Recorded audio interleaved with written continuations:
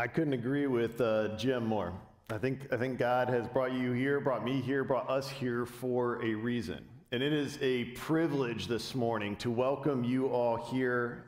It's a privilege as well to welcome our Keslinger campus and our South Street campus who are joining us via Simulcast as we celebrate together 1 year of ministry as a neighborhood church here in Mill Creek. And as I've had opportunity just over this week and beyond to reflect over the last year and all that's taken place over these months together, there's a couple of just thoughts that continue to emerge for me. The first is just the reality and the experience of God's faithfulness and this whole process. Throughout this entire story that's been written, one thing has been consistently evident to me, and that is that the neighborhood church vision is not about us. It's not about expanding the Chapel Street name. It's not about growing more buildings. It's about God's call in our hearts, in our lives, to love our neighbors. This vision has been an answer to that call, and throughout this time together, from the very outset to where we stand 1 year later, what is clear to me is that God has been with us, present with us, faithful to us throughout this entire process. The reality that He is in this and that He is leading us and guiding us has been powerfully evident throughout the entire story of Chapel Street Church and the Mill Creek campus. He's repeatedly validated to us who He is and that He goes before us. So today for us is an intentional moment to pause and to celebrate the God who continues to prove Himself faithful. And we want to remind ourselves of that. Additionally, the second thought that just keeps recurring for me is just a deep sense of gratitude. A deep sense of thankfulness, gratitude for the 150 plus men, women, and children who from the very outset said, you know what, we'll go with you. We'll be all in. People who said, we will serve with you and continue to do that. Many of you are sitting in this room right now. Thank you. Like, seriously, from the bottom of my heart, thank you. I knew I would do this. I have a deep sense of gratitude for our Chapel Street Church family. Those who bought into this vision, those who committed to pray, those who gave so generously so that the Mill Creek campus could even be a reality. To this day, I can't walk into South Street or our Keslinger campus and not have somebody there greet me and ask how things are going out at Mill Creek and reaffirm once again that they're with us and that they're praying for us, that they are celebrating today just as we are, and they have been there all along to support us and recognizing once again God's faithfulness in this process, in this story.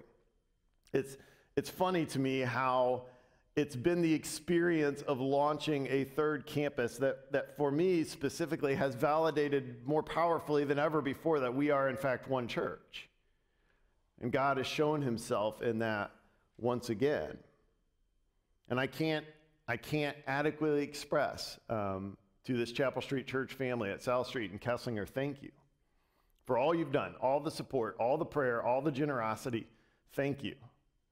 I could go on and on and on for Chapel Street Church leadership, for listening to the leading of the Holy Spirit, being obedient in that, being willing to take the risks and say, you know what, we'll give this a shot and let's see how that goes. So thank you. For Pastor Jeff and Pastor Brian, who paved the way for this vision, who are willing to send in order to continue to reach. Thank you for our Chapel Street Church staff, the people who support and encourage and walk alongside. I am just so thankful. God is so good. And I have experienced and seen that goodness so powerfully in the people that He has put around us, this church family that God has given us. And so my heart and my prayer is that our collective sense of gratitude this morning would just be this incredible expression of praise to the God who has made all of this possible. And the reality is that there are greater things that he desires to do. The neighborhood church vision, when you think about it, we are still in our infancy.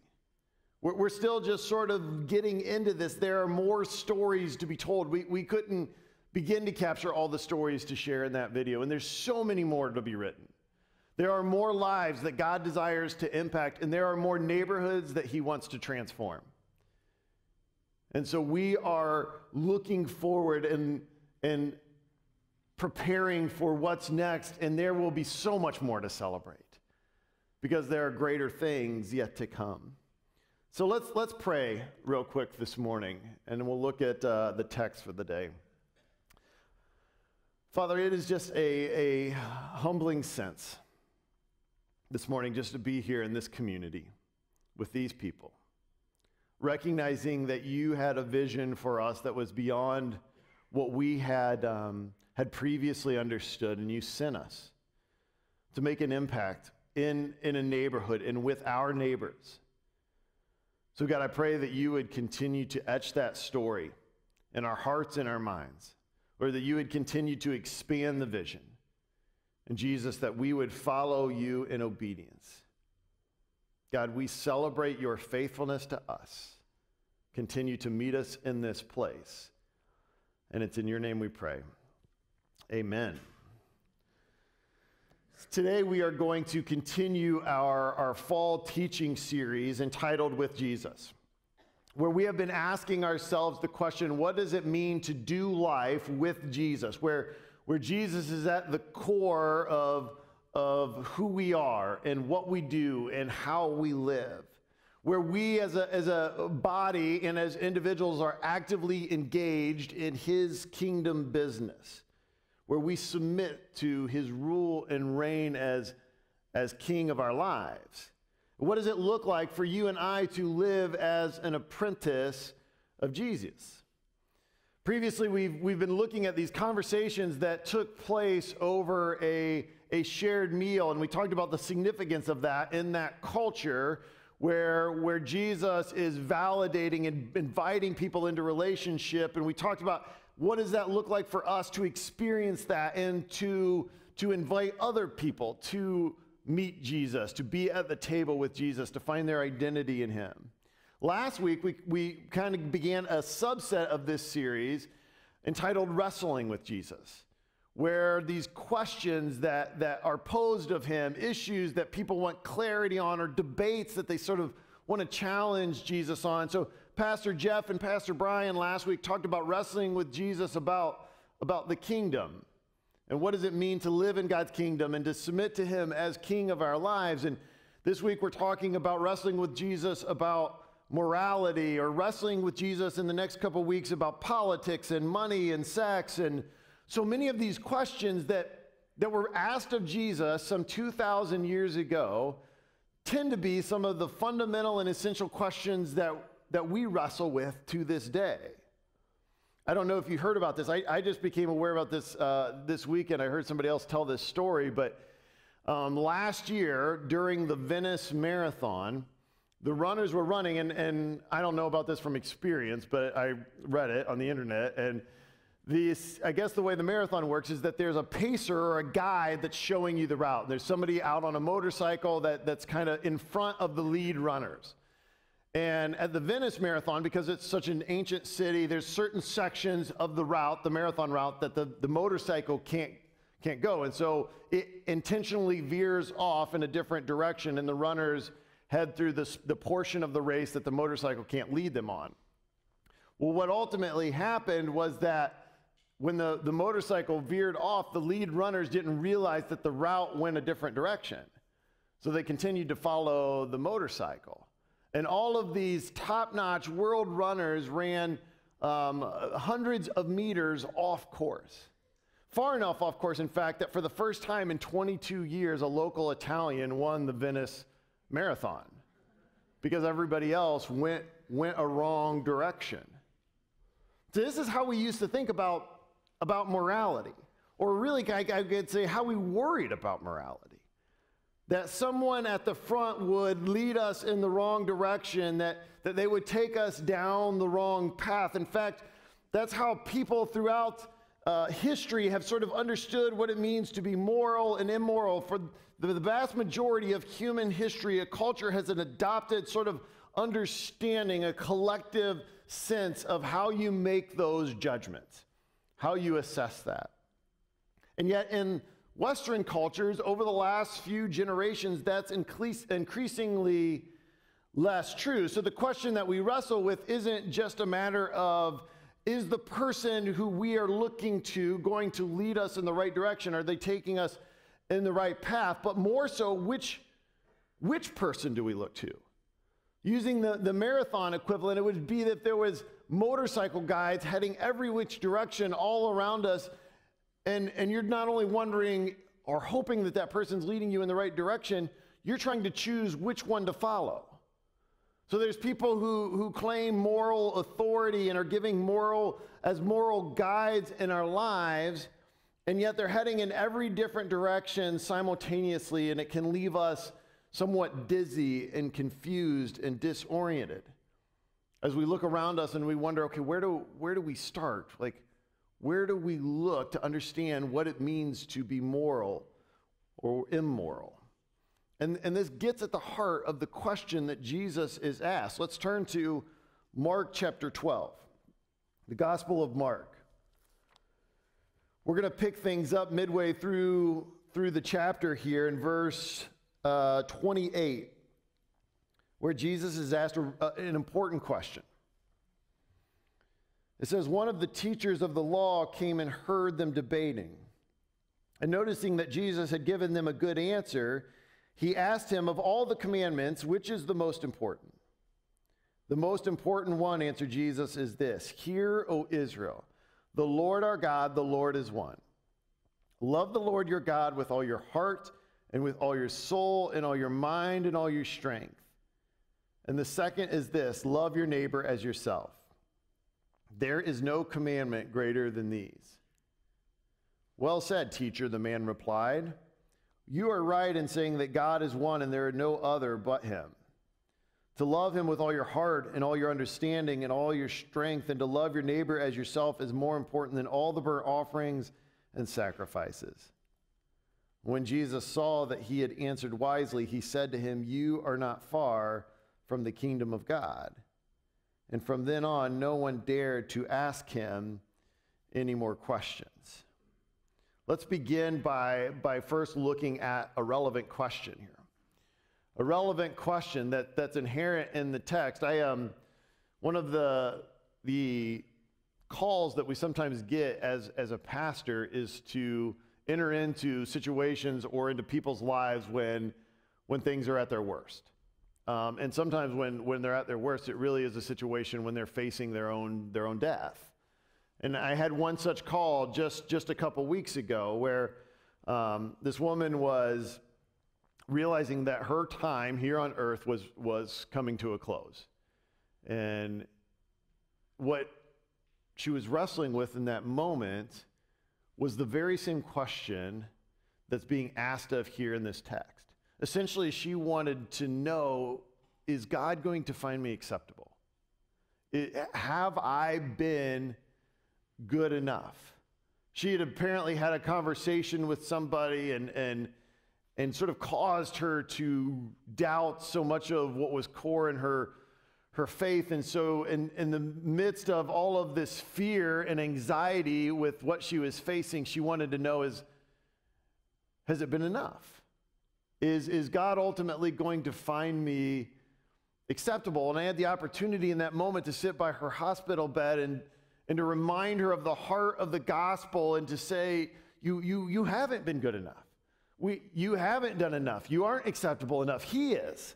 Jesus is. And you accept that by faith when you place your trust in him for the forgiveness of sins. It's not how much we went to church or how much good we've been able to do. It's what he's done and your decision to take on his righteousness, his perfection. And you could see in that moment this clarity for her, this weight almost lifted off her shoulders as all this fear and anxiety because she knew that she had just begun to doubt it. She needed to be reminded, she needed to be reaffirmed of what the gospel teaches us, to be reminded of what Jesus had accomplished for her. See, here this teacher of the law is asking a relevant question. It's a question that all of us at some point in time in our lives ask in one way or another. And in fact, it's not the first time that someone has come to Jesus with a very similar question. In Mark chapter 10, just a few chapters earlier, there is a man who runs up to Jesus and falls on his knees and says to him, "Good teacher, what must I do to inherit eternal life?" See, these are very similar questions that emerge from very similar concerns. They're coming from the same place. What do I ultimately need to do to be found acceptable before God? Or in other words, how good is good enough? This is the essence of their questions. And one of the things I appreciate about this teacher of the law here in Mark chapter 12 is the honesty that is evident. Just previous to his question here to Jesus, this teacher of the law has been watching Jesus in this conversation, or as it says early on, this debate that he's been having with the Sadducees. And the Sadducees were sort of a religious, political group, and they were challenging Jesus on doctrines relating to the resurrection and the afterlife, two beliefs that the Sadducees denied. And so when Jesus confronts their questions and he answers those for them, the Pharisee is listening to this and he's hearing it all, and he's agreeing with Jesus. He would be in alignment with how Jesus answers the Pharisees on their questions. And so he decides to go to Jesus in order to have him elaborate on the questions that's bothering him. Essentially, what is the most important commandment? He wants Jesus to boil it down. He wants him to get at what is it that he really needs to know. Do you remember the first time you were asked, or maybe the first time you asked one of your kids to babysit? I can remember the very first time we left our oldest in charge of our younger two kids. And you're leaving the house and you want to give them a few instructions and you're kind of like, hey, make sure you guys just don't watch TV all night, or make sure the kitchen gets cleaned up after dinner, and make sure that everybody's homework is done, and you're giving them all of these instructions. But as you really are walking out the door, I look at my oldest and say, like, just have everybody alive when we get home, right? Like we're going to call it a win if we come home and everybody's okay and the house is still standing. And you want to get at the core of what it looks like. The essence is this is what this man is driving at with Jesus. As this teacher of this law, this Pharisee, he would have been aware of that the fact that the Old Testament contains 613 distinguishable commands or laws. And so his question here, this honest question, implies the fact that he understands that this is a burden too heavy for him to carry. That it is impossible for him to meet this standard all the time. In fact, I think he understands that it's impossible for anyone to carry or to meet that standard. So the essence of what he wants to know here, what he wants to get at the core of is what does it look like to follow God? What does it look like for me to be good enough? And Jesus answers his question. In doing so, he not only gets at the heart of what he's asking, but he really ultimately redefines his understanding of what it means to be moral. And this is where we discover a paradigm shift. A paradigm shift. I have 3 daughters, and occasionally I'll attempt to help them do their homework. My 2 oldest are in high school now, so I really am of no help there. But my youngest is in 5th grade, and so I'll sit down with her from time to time and try to help her do her homework. And I don't know if you've tried to help an elementary age kid do math lately, but that is a whole different experience. She was working this week on multiplying decimals. And I thought, okay, I know how to do that. And I started to write it out for her. I wrote out the multiplication problem. I removed the decimal point, and I thought, okay, this is how we do it. And she said, Dad, that's not how you do it. I said, this is definitely how you do it. And she started drawing out these boxes and putting things in their tenths and their once, and they're all these different places. And she put the number that she was multiplying by on the outside of the box, and she started drawing this out and adding stuff together. And I thought, what are you doing? And at the end of the day, she got the answer right. And she said, Dad, this is how you do math now. I was like, well, I didn't know that was changing, but apparently it is. There's this whole new way that she has of understanding what it means to multiply decimals that was completely foreign to me. An entire paradigm shift. Look again at how Jesus responds to the question here. This is back in verse 29 and 30. So just previous to this, the teacher of the law says, of all the commandments, which is the most important? And Jesus answers, the most important one is this. Hear, O Israel, the Lord our God, the Lord is one. Love the Lord your God with all your heart and with all your soul and with all your mind and all your strength. And the second is this, love your neighbor as yourself. There is no commandment greater than these. See, the teacher of the law here is most likely expecting, or he's hoping, that Jesus is going to be more specific. His expectation, or his desire, according to most commentators, is that Jesus is going to identify one or perhaps a group of the 10 commandments and say, this is the area that you really need to get right. But Jesus doesn't do that. He completely reorients his understanding of what it means to be moral. See, typically when we think about this topic, or we debate about it, or we argue about it, we kind of take two platforms, one about what we view as primary and what we view as secondary. Some of us would look at this conversation and we would argue that it's really important when you understand what it means to be moral, what's important is what you do. It's how you act. Or if you were to put it in the language of this teacher of the law, it's about the law. It's about living in alignment with the law. As long as you do the right thing, it's not so important what motivates that. Other people, however, would argue is that what is primary, rather, is the motivation. The action is important, but what really is fundamentally drives whether something is moral or immoral is what's motivating that. If it's coming from the right place, so if it's done out of love, then the action is almost secondary to that. In fact, if you just listening to those two descriptions, I would venture to guess that for most of you, there's one of those two options that we more intuitively lean to, that feels more correct to us. I know there is for me. Just writing this out, I knew there was one of those two things that more intuitively I thought, yeah, okay, I think it's that way. But Jesus is deconstructing their understanding and now expanding their understanding of what it means to be moral.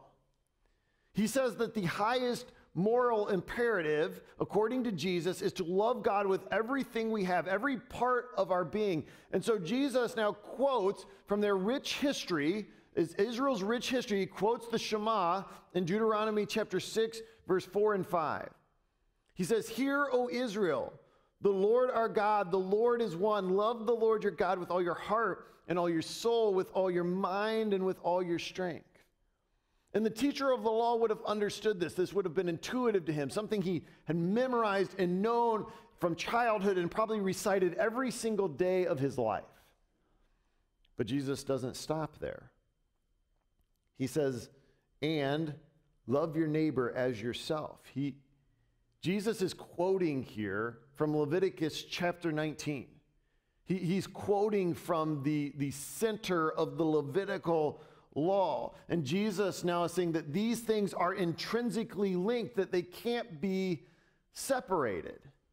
Saying the highest moral imperative is to love God with our entire selves, but then to also demonstrate that love by living in alignment with his character, in alignment with the God who has been revealed to us in the person of Jesus Christ, and through his written word, he defines for us what it looks like, what it means to be loving. So what Jesus is saying here, on the one hand, is we can be lawful, we can do all the right things, and yet if that's coming from a place of promoting self, if the motivation out of that is not love for God and who he is, then what we're doing is merely spiritual pride and self-righteousness. It's about building some kind of spiritual resume so that we feel like we stack up better than the people around us. And Jesus saying to act lawfully without the motivation of love isn't lawful. But then he also says to be loving outside of God's character and his commands isn't love. See, he takes what it means to be moral and he completely shifts the way they understood and thought about the answer to that question. He completely shifts how they understood and answered the question, what does it mean to be good enough? See, the law, according to Jesus, when rightly understood, is an act of love. In fact, all of it is an expression of God's love and care for his people and how we then love and care for each other. And so he's rooting it in something greater. He's rooting it in this love relationship with him that then works itself out to the relationships around us.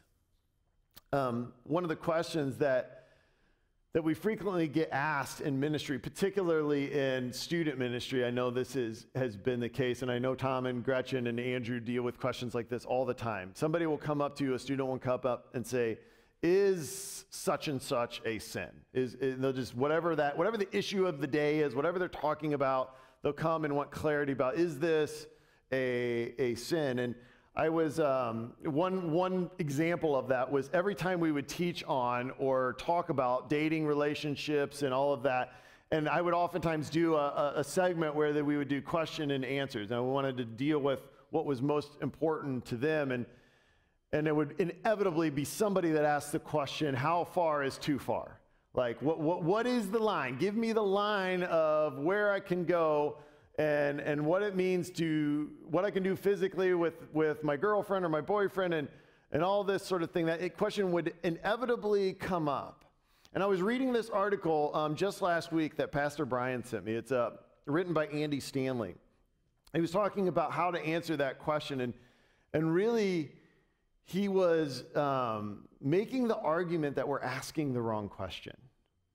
This question that we say is blank, whatever it is, a sin. Really the question that we need to ask as the church and as followers of Jesus is, what does love require of me?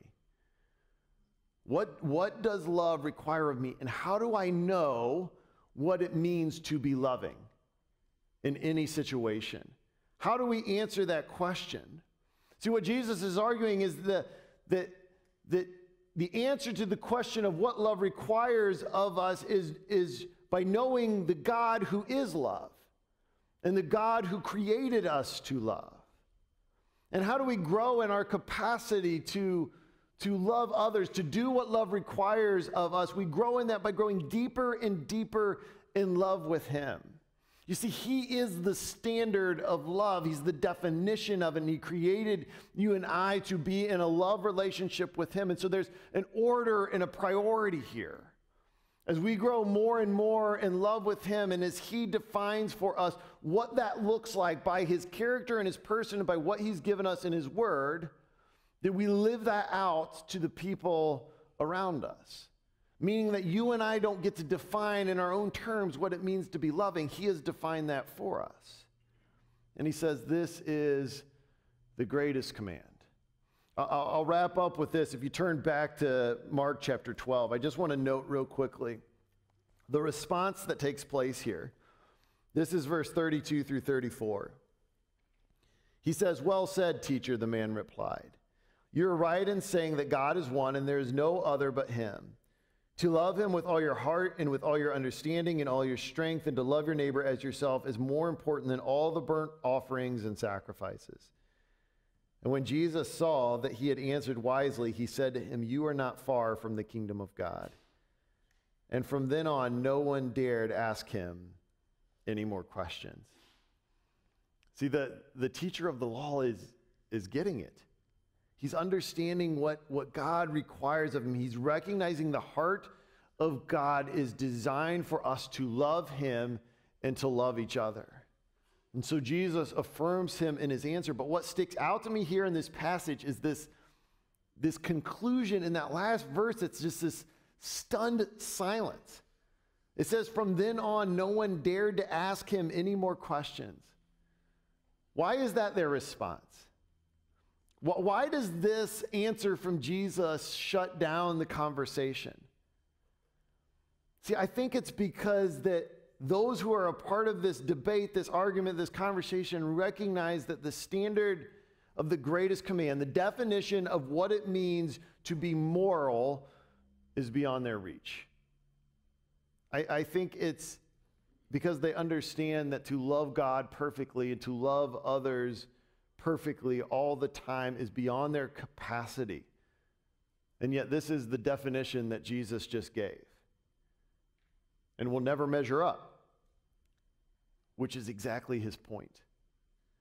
See, this whole conversation that Jesus has been having here is taking place in the temple.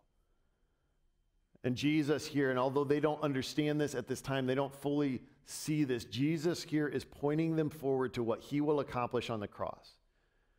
Jesus has already told his disciples that the temple would be destroyed and that he would raise it again in 3 days, referring to his own death and resurrection. Because Jesus would be the one, the only one who would perfectly meet this standard. Perfect love lived in perfect obedience. See, the reality is that we aren't good enough. We aren't moral enough. We aren't acceptable in the presence of a holy God, but he is. And by faith, through the forgiveness of sins, by his grace, Jesus' perfection can be laid over us. It can be imputed to us by his sacrifice. So that we can live in this love relationship with him. And the deeper that we go in that relationship with him, the more then that we can live that out to the people around us in this community, outside of these walls, and in our world. This is the vision of what we believe God has called us to as a neighborhood church. This is the vision of why we think he sent us out here.